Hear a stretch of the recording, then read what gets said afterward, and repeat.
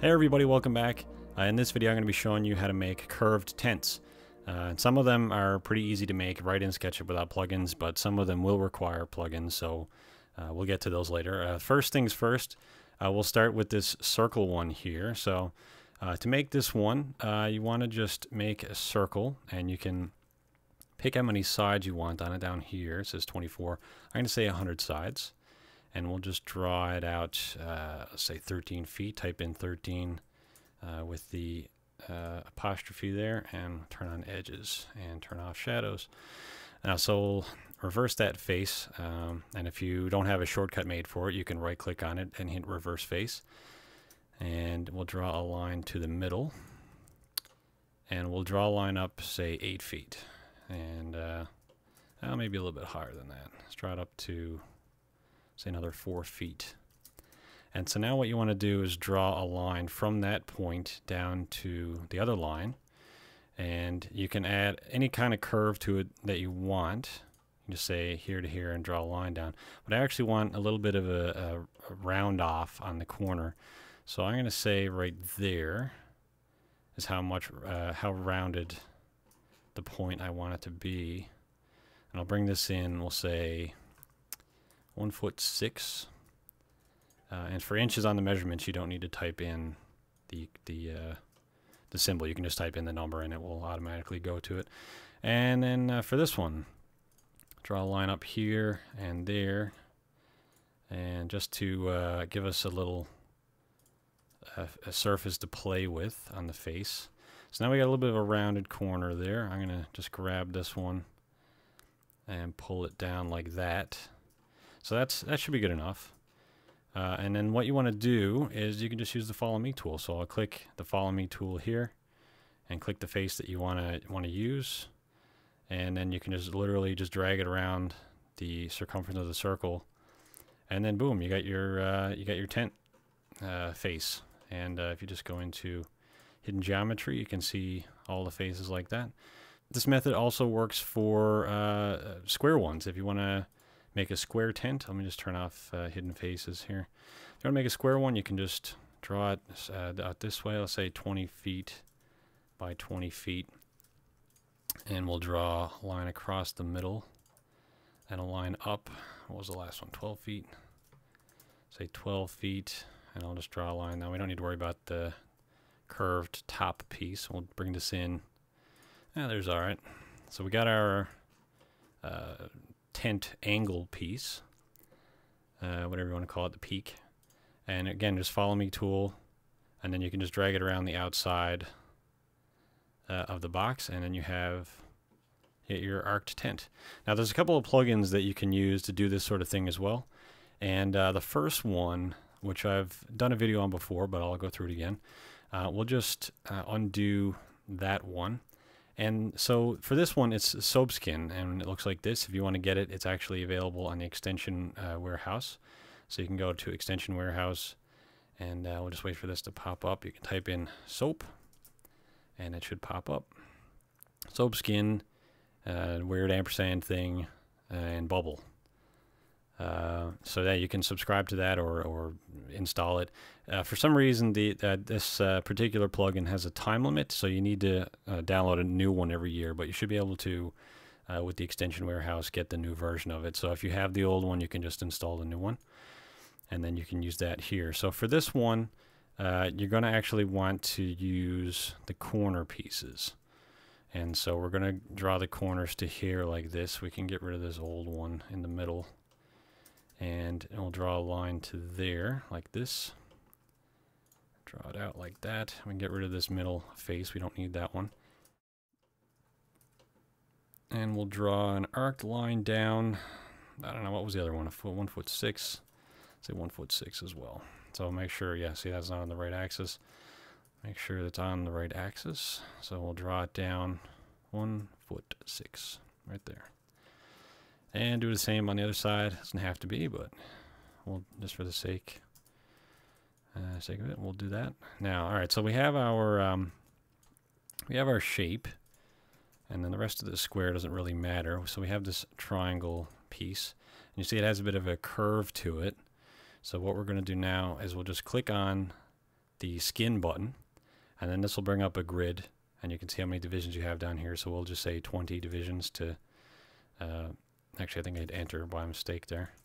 We'll undo that and click that. So I hit skin, hit 20, and then hit enter, and you can see how the division breaks up. So I'll hit enter again, and then you can see it will draw all in all the faces, and then it'll break them all up into polygons and different geometry. And then as you can see now, it's actually breaking up those polygons to align with the face of the shape that we just drew. So now you'll see it pop out in a second. So now we have that face, and it also has a little bit of a dome to it as well. And if you haven't seen the other video, I'll show you this little trick. So you can hit the bubble button, or bub, and down here you'll see pressure, or it might be over here, wherever it is. You can click it, hit bubble, and then where you see pressure, I'll just type in, say, 100. And then it'll blow out a tiny bit, well, or a lot. So you can change that if you want. If you want to change how the dome looks in particular. So we'll leave it like that for now, let's just say. We'll hit explode and soften. And you can make sure coplanar is on, otherwise you'll get these little lines in here. And you can drag it all the way up, or wherever you think it looks good. Sometimes you might get weird little polygons that have little gray or darkened areas. And you can, if you run into those, you can probably just redo the skin thing again, and you might be able to fix it if you use a different number of divisions. So we'll just use that. I'll just say component A, and then I'll duplicate it and rotate it 90 degrees. And if you don't know how to use any of the other tools here, I'm basically just using the move and rotate tools, which you can use with M. M is the move tool, so I can click a piece and move it.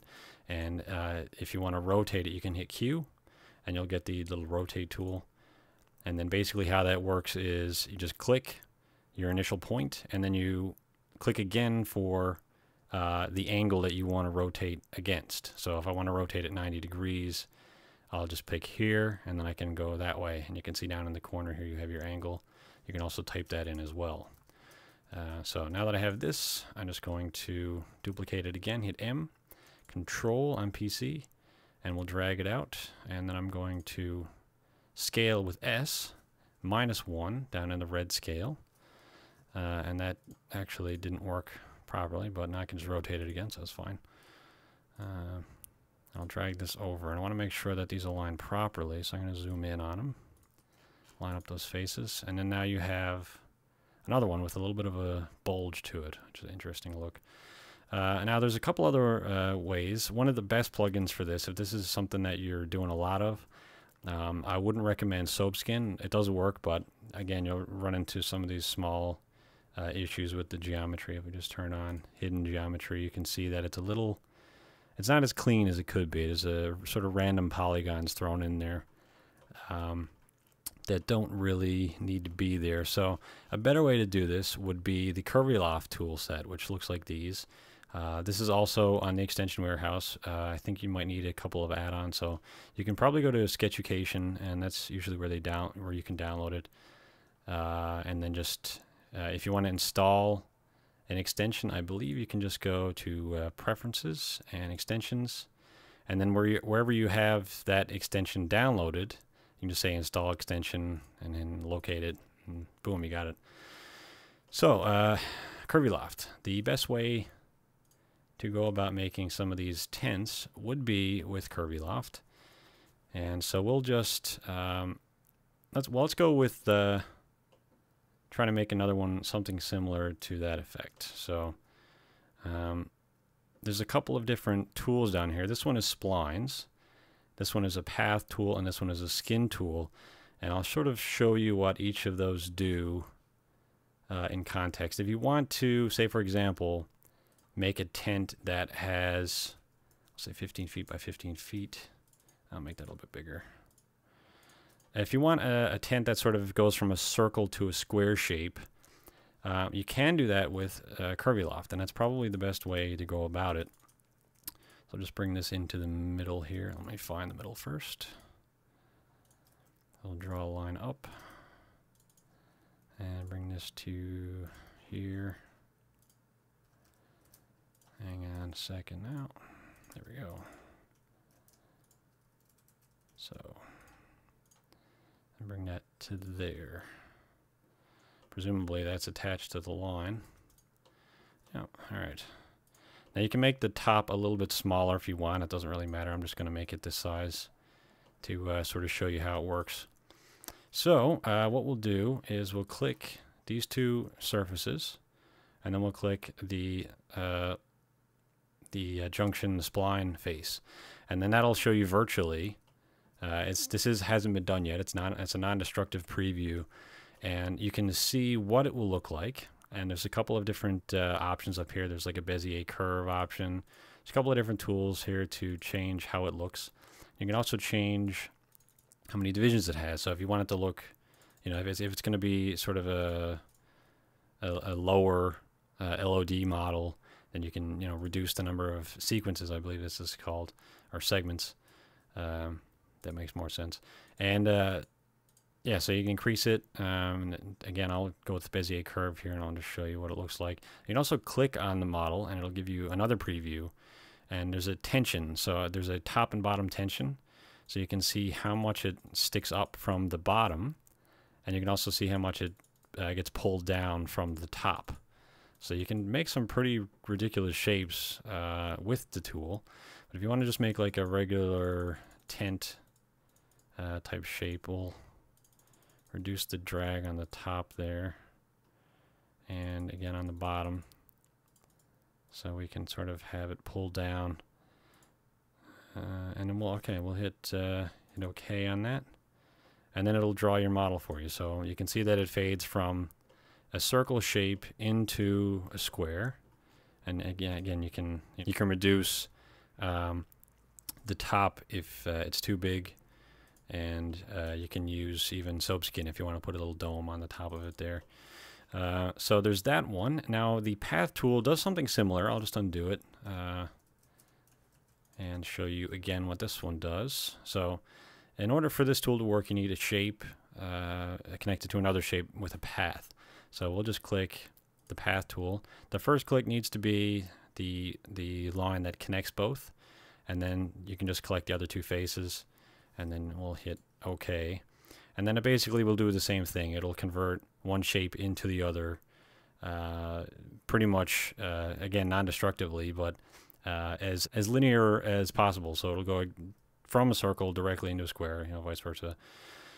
So there's not much control there. You can sort of fool around with how it looks a little bit, but there's no, as you can see, there's no tension options here. So if you're looking for a more free-flowing look, this probably isn't it. But if you want, some complex shapes to flow into other complex shapes, and you really don't feel like modeling the in-between, then there's that possibility.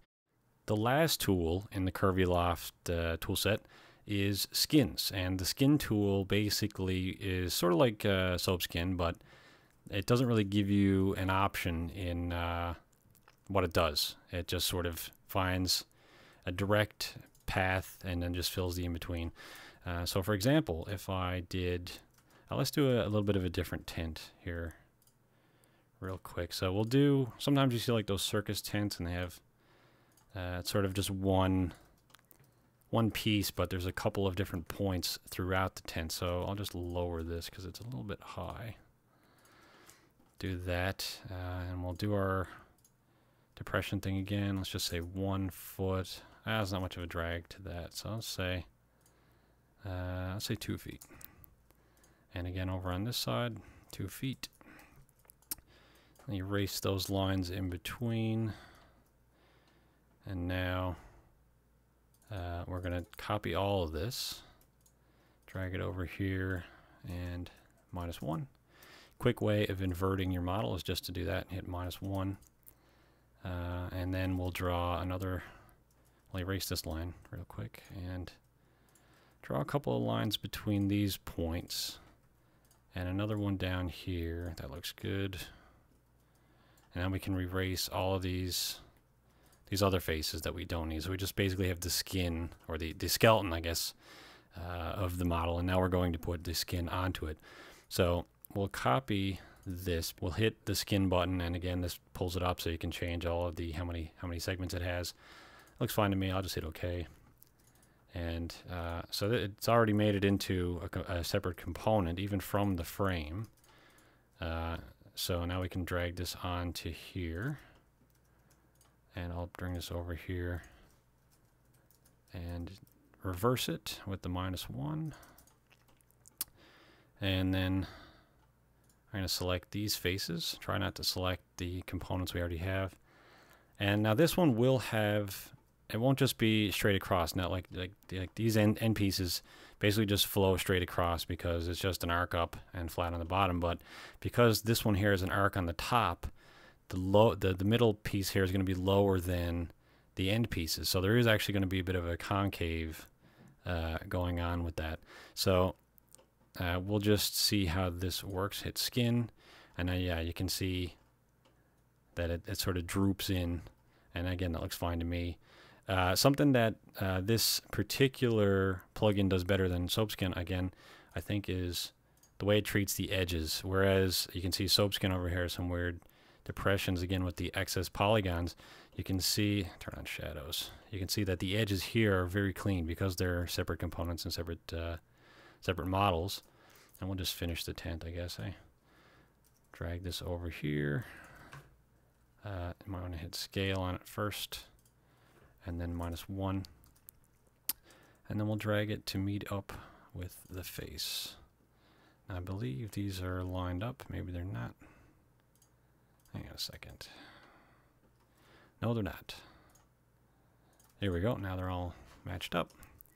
All right, great. And so there we have, if you want to make even just like a tent you go camping with or something like that.